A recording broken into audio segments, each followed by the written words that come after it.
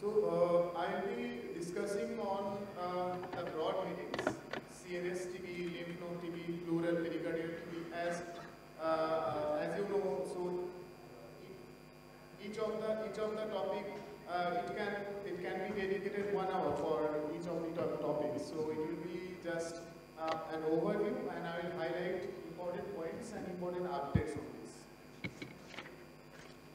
So there is only a single extrapulmonary TB guidelines all over the world.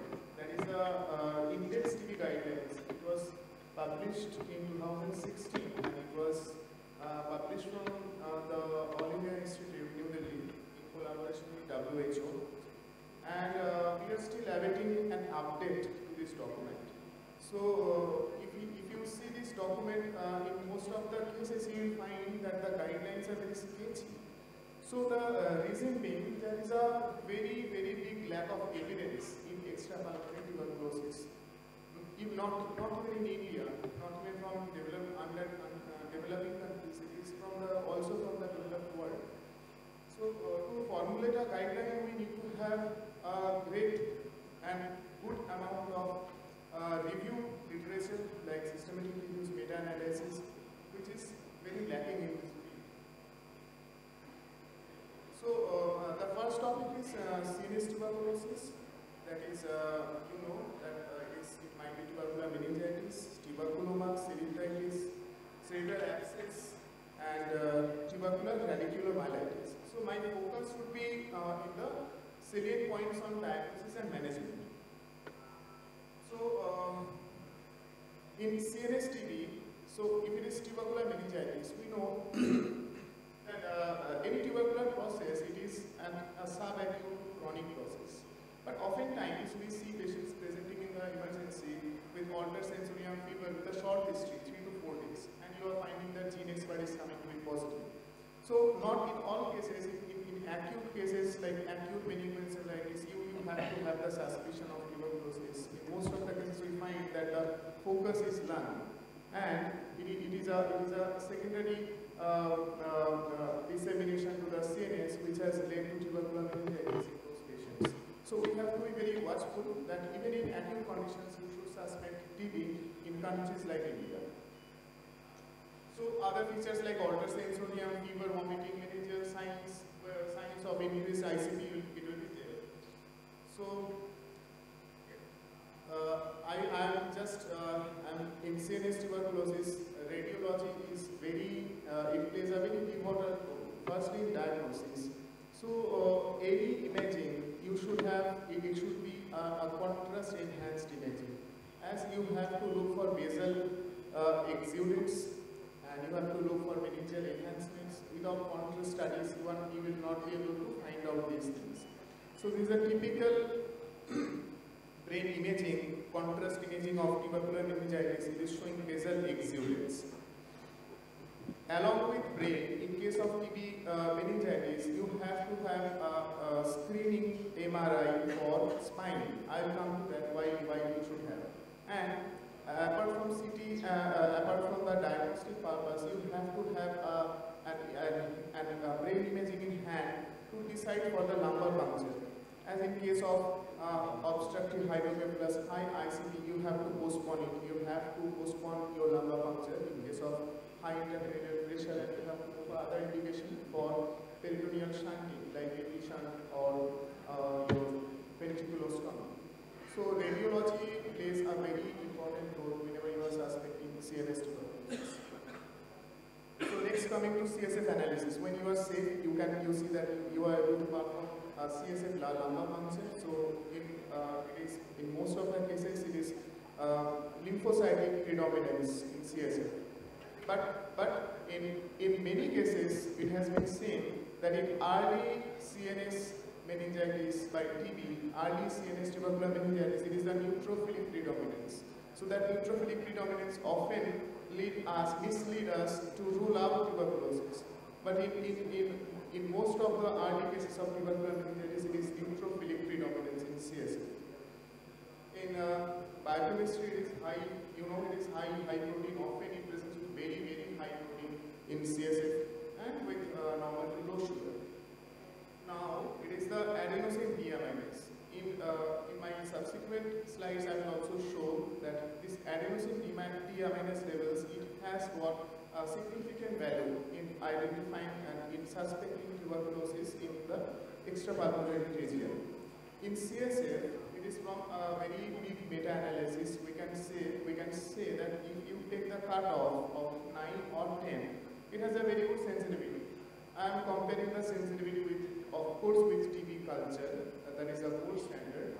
So the sensitivity comes to 79% with a high specificity of 91%. So whenever there is a diagnostic dilemma, so you have to get an additional clue from the CSF ADL level. So next is the microbiological tests. So in any case of tuberculosis, be it pulmonary and be it extrapulmonary, it is a routine and it is in the guideline now. You have to have a microbiological diagnosis. This is mainly for two reasons. One, it confirms your diagnosis, it establishes your diagnosis, and secondly, you have to obtain some information regarding drug resistance. So in the microbiological tests, Zenin staining and apart from culture, gene expert is widely available, but it gives you the resistance pattern for rifampicin only. So it is advisable for all samples to be tested for TB. You have to request for a culture, preferably a liquid culture by the MGIT system, that is the Mycobacterium growth indicator tube. This is a backtech system, just like blood culture, backtech. They have 96 small tubes which provides a very good growth condition for Mycobacterium tuberculosis and for other atypical mycobacteria also. So it is a very confirmatory test, and compared to conventional LJ media culture, it gives a much better culture positivity rate. So whenever you are able to grow the bacteria in culture, so it becomes easy to identify the drug resistant pattern, either by conventional drug susceptibility tests, but the national guidelines in India and worldwide, it is almost the same that everyone is suggesting to go for blind probe assay. It is a very simple test and can be done as a point of care test also. So depending on the bands formed for each drug, you can say that for isoniazid, rifampicin, ethambutol, pyrazinamide, for first line and for the second line NP are also available. So you can test for each and every drug you are giving to your patients. So if it is gene expert positive and rifampicin sensitive, you do not know the sensitivity pattern of other three drugs you are using. So it is always advisable to make your efforts to the fullest to grow the bacteria in culture, so that you can get a full spectrum of the sensitivity pattern of the strain. So in the treatment, so it is the conventional regimen plus dexamethasone. So there are multiple school of thoughts. So people have come up with ideas, and it is still to be established, still to be circulated in guidelines, but it is well established that in case of CNS TB, ethambutol you can avoid. For low CSF concentration, see in early CNS tuberculosis, CNS TB meningitis, there is disruption of blood-brain barrier, so any drug can penetrate, even streptomycin will penetrate. So ethambutol will also penetrate. But considering a long course of the treatment, when there is the damage has been taken care of and blood-brain barrier is intact, ethambutol will not reach CNS to have a good penetration. So, and also the ocular toxicity, and in case of CNS meningitis, CNS tuberculosis, you know there is cranial nerve involvement. So you would really try to avoid another drug which can cause ocular toxicity. So the eligible alternatives to ethambutol are linezolid and levofloxacin. And in most of the good centers in India and in all over the world, people are not using. It is an expert opinion that you can omit ethambutol and you can add levofloxacin or linezolid to the HRZ regimen. So what are the complications? The complications are like vasculitic stroke. So in many cases of tubercular meningitis, you see there are ischemic areas, ischemic stroke happening. So, is there any point to treat that ischemic stroke? Yes, there are very good amount of data that is saying that either low dose or high dose aspirin you can give to prevent the progression of this ischemic stroke, that is a vascular stroke in case of tubercular meningitis. The second and the most dreaded thing is the hydrocephalus. The very high number of cases in CNS TB, we see there is obstructive hydrocephalus.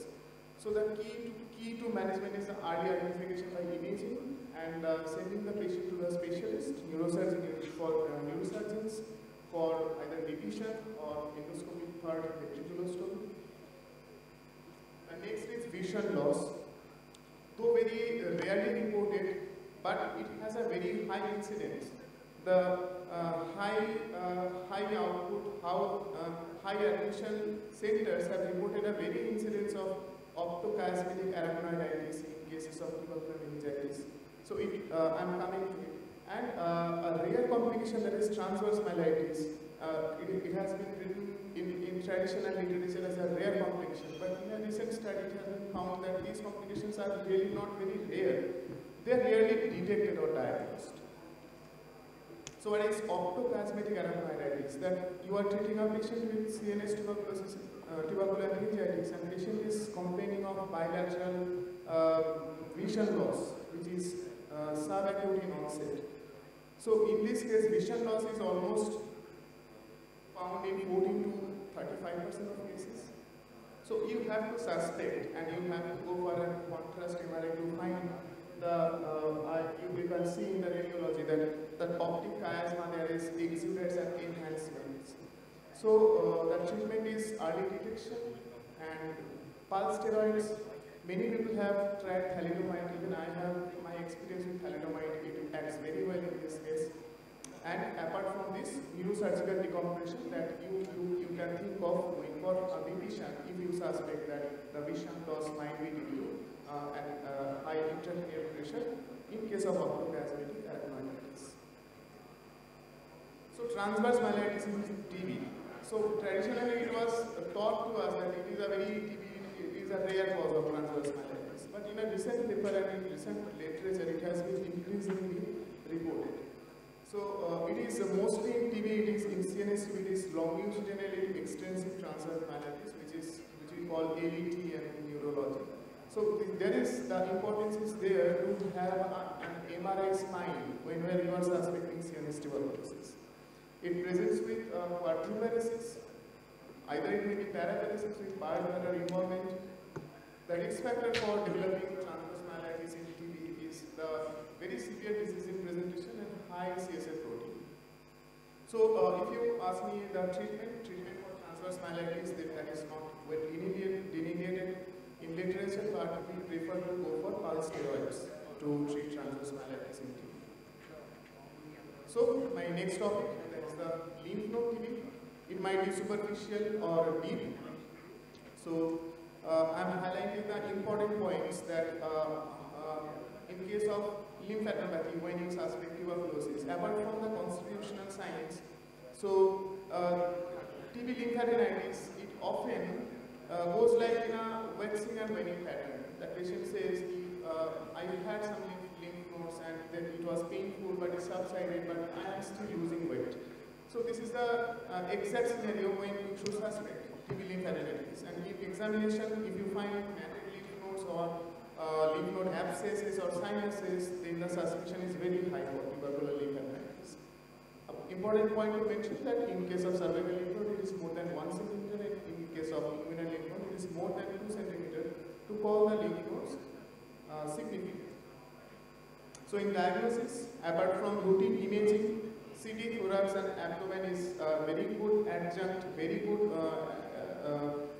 test to perform to find out any lymphadenopathy. And if you are finding necrotic nodes, so the diagnosis of TB is very high in presence of constitutional symptoms. So sampling. So FNAC and biopsy. So we often prefer FNAC, but biopsy should be preferred over FNAC. In many studies, it has been proven that to find out tubercular granuloma, Biopsy is much better and it is much sensitive than FNAC. So whenever you go for your targeting a lymph node, either going for an FNAC, it firstly distorts the architecture of the lymph node. If you go for further biopsies, so it is better to take out the lymph node either surgically or you can get a true cut biopsy done. So in case of deep-seated lymph nodes, the imaging guided like USG or CT guided lymph node, and in case of peribronchial lymph node, you can go for EBUS. In extrapulmonary tuberculosis, as it involves different body systems, you can see that the referral to the experts, refer to the specialists. At times, that is a call you have to take. That you have to refer a patient to pulmonologist to get a bronchoscopy and EBUS done to get a biopsy from a peribronchial lymph node. So these are typical tubercular mediastinal lymphadenopathy, and you are seeing heterogeneous enhancement showing necrotic lymph nodes. So this is a typical histopathology where you can find case-18 or non-case-18 granulomas. You can find positive AFB stain from histopathology and Langhans giant cell necrosis. These are typical findings of lymph node tuberculosis.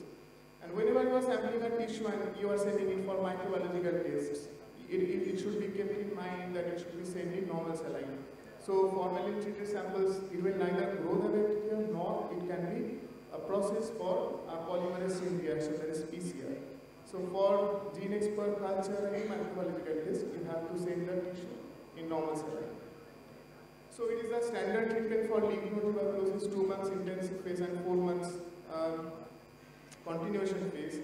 But I am giving a case scenario that 25 years male who presents with mediastinal lymphadenopathy completed 6 months of treatment, but there is persistence of lymph nodes in your imaging. So what should you do? Or clinically there is persistence of lymph nodes. So if there is no persistence of symptoms, that there is resolution of symptoms, and no interface change in imaging or clinically for 4 months, so you can safely discontinue ATT if that person has completed 6 months of full course. So there is no need to continue ATT for longer as the lymph nodes are persisting. In most of the cases, these are scarred lymph nodes, and AAV, the bacteria is not viable inside. This is a second scenario that you have started ATT after microbiologically confirmed cervical lymph node TB. After initial improvement, there is pain and rapid enlargement of nodes after 4 weeks of ATT.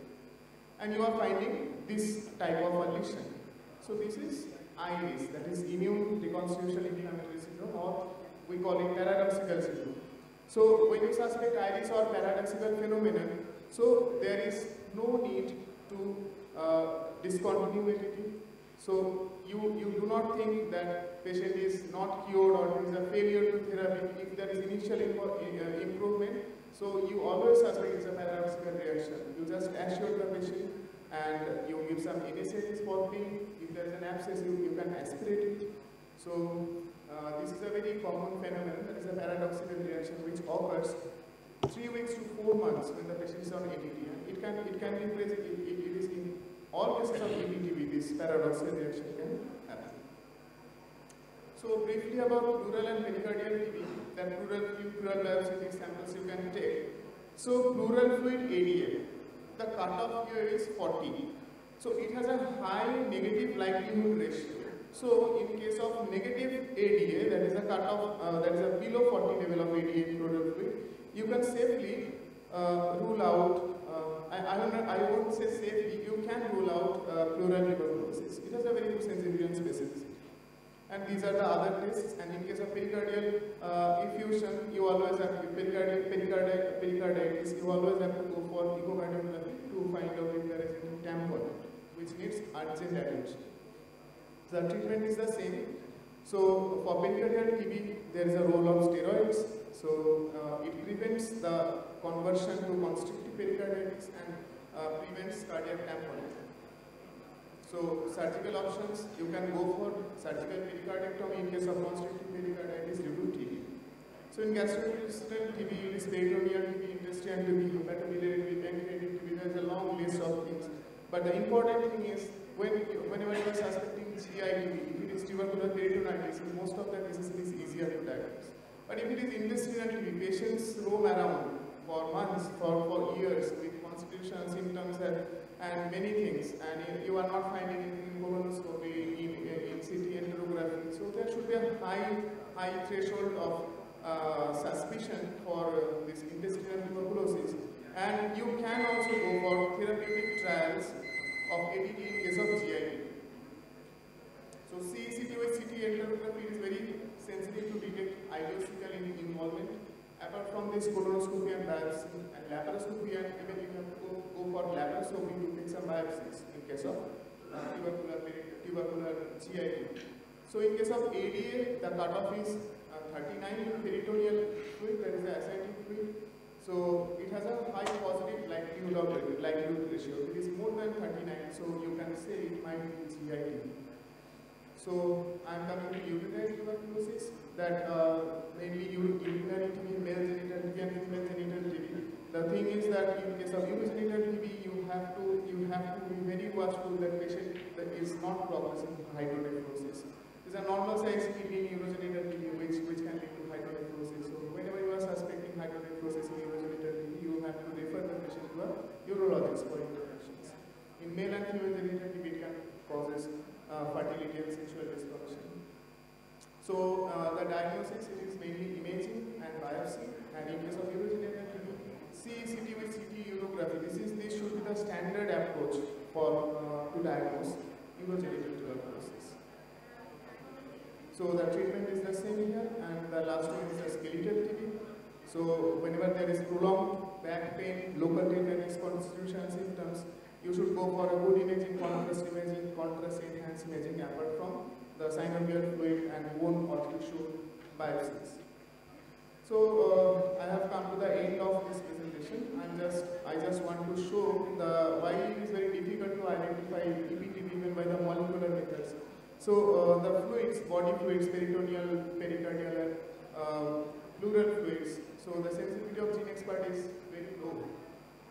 But whenever you are going to tissues like synovial fluid, bone and joint, so it is very high. So whenever there is localized pass, you can take out a bone, a piece of bone, a lymph node TB. So you should target for that biopsies and to go for a gene expert, which can give you a diagnosis. So this is the last scenario. That was the same thing, that there is a paradoxical reaction, and we have to be more careful in case of HIV. We oftentimes misses the cervical lymph nodes. When patient comes with us with HIV, we start straight away for antiretroviral therapy.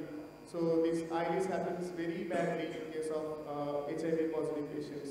So it can be missed by the routine investigation, cervical lymph nodes, but it can only be detected by your clinical examination. So that is the theme to this conference, that we have to be back to our basics, that we should not miss any lymph node, any structure, if we want to be very watchful for TB. So this is the take-home messages for this presentation, and thank you all for your kind attention.